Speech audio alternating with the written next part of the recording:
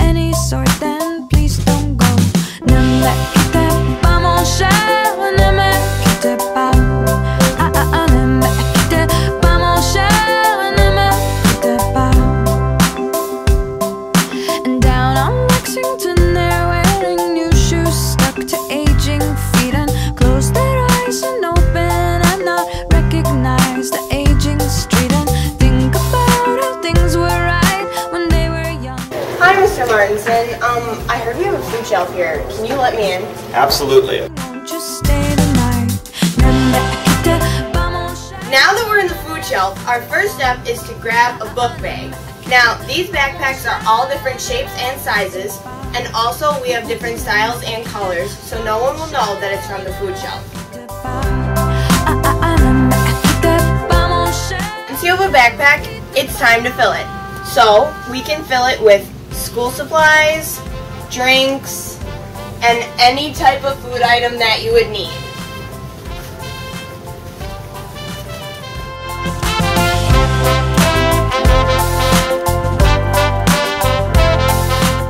Got something. My little brother's out of diapers. Down in Bronxy Bronx, the kids go sledding down snow-covered slopes and Now that my bag is full, I can, 1, put it in my locker and pick it up at the end of the day.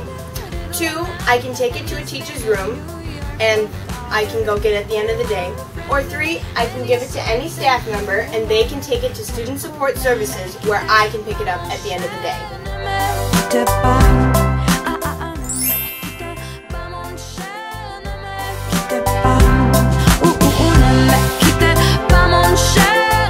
I'm here to pick up my bag. Oh, there it is right there. Go back. Okay.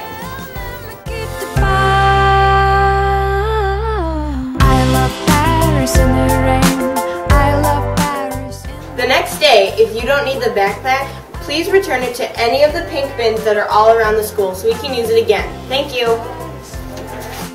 I love Paris in the rain. I love in the rain. Oh, I love. You can donate any non-perishable food item, school supplies, and toiletries in any of these pink baskets around the schools. Hello Ross students and staff. I'd like to take this time to thank all of our students who have volunteered through Youth Ventures for our Food Shelf Committee, also the volunteers from Student Council and our Making a Difference campaign. Thank you so much for making the food shelf come together. I'd again like to invite any students in need to contact any adult in the building if you'd like to access our Ross food shelf. Thank you.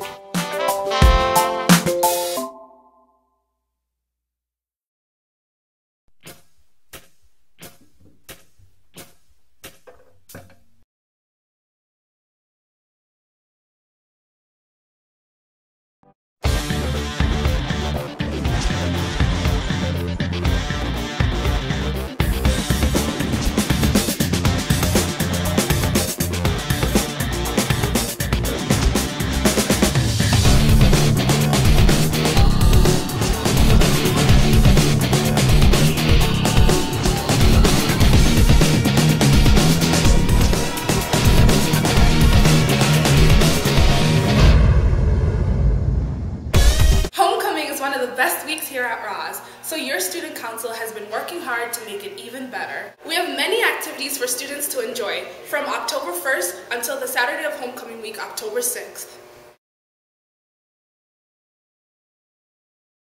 October 1st is the first day of Homecoming Week, and on that day is our class color day. So look out for any posters and watch the morning announcements for what color your class should be wearing.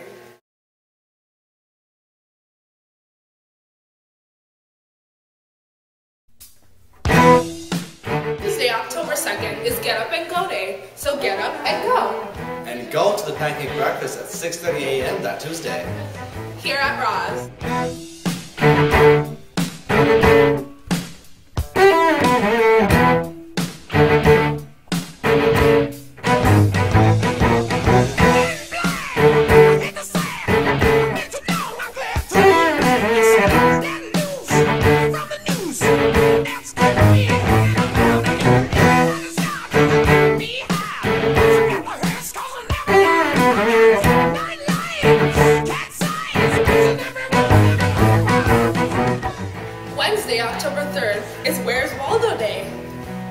I just saw him over there.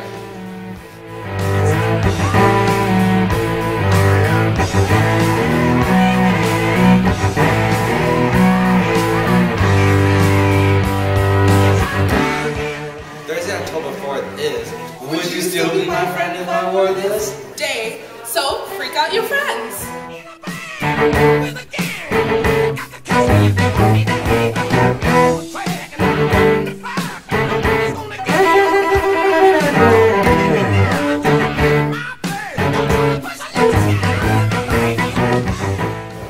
Friday, October 5th is Raider Pride Day. So show your pride to be a Raider.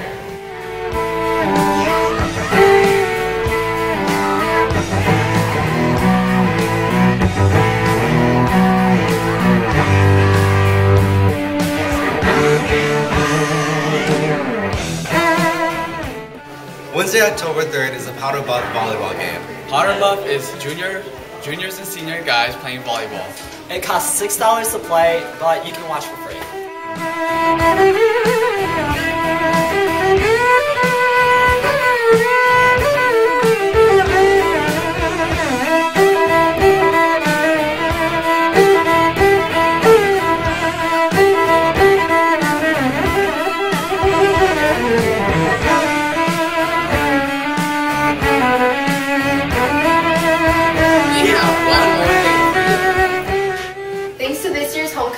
Group, Roz is having a semi-formal homecoming dance.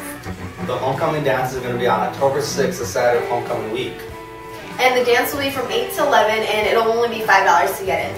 Students can bring guests, however, a guest form is required to be filled out, which you can pick up in the activities office.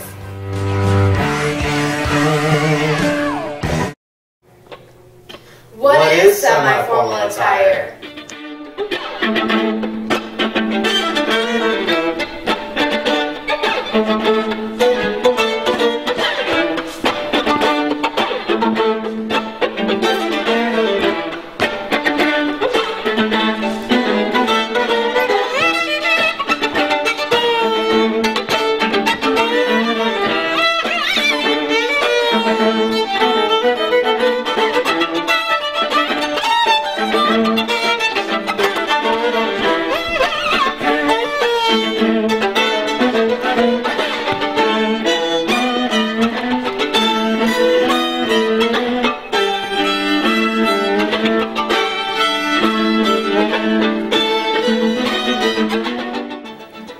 How would you show respect at a Pep Fest?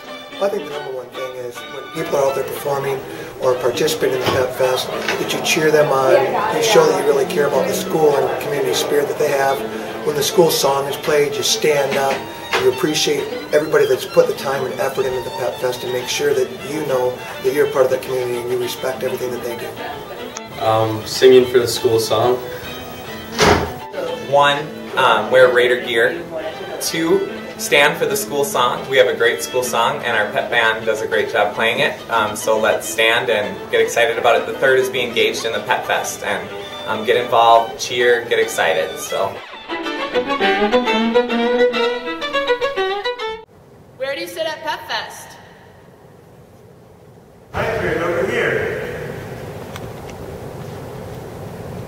10th grade. 11th graders over here.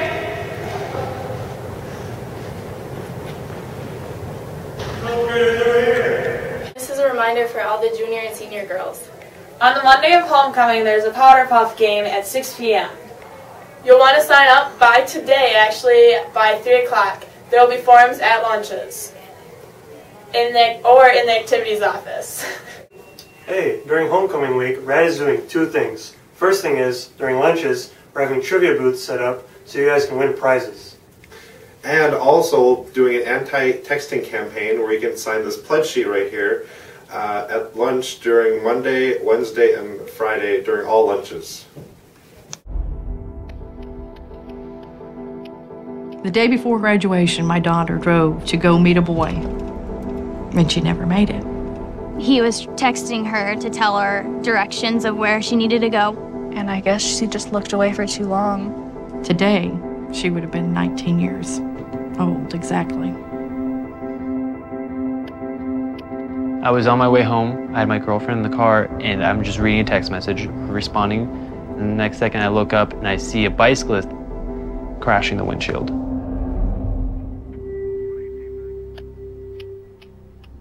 This is my sister. She was looking at my message that I had just sent her. When she looked up, her truck flipped. She was actually ejected through the driver's side door, and she landed in the ditch. People will tell you over and over again, it's not your fault. But knowing that you were the person that she was talking to when she was killed. If I could talk to her one last time, I would just say, I'm sorry. It's a simple text message. Where are you at? 3 simple words.